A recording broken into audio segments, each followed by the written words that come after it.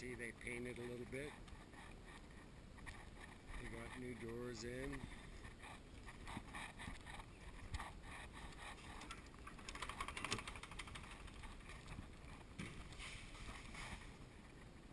The blackboards are done.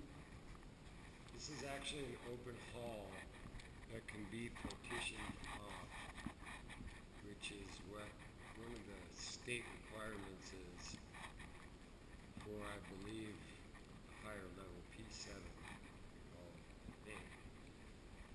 Nice work on the blackboards. Really looks good. It'd be nice to see this restored to a playground. School starts in a little bit.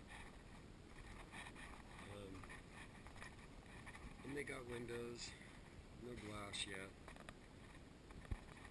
It'll come. Several people have helped on this project. All I've really done is the water tank, the foundation for the water tank and the tank. I'd like to see the plumbing get put in before I leave, but I may not. There's the latrines Ian put in, and Ian, I think, was a big help in getting funding for this whole building. But all the gutters in. I'm going to give him some more money today so he can buy the pipe that he needs to get that tank in. And there's plenty of room for a second tank. But it's a small school.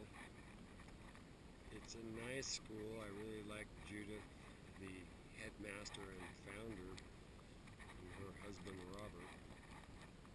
They're really good people and really friendly. I really like them a lot.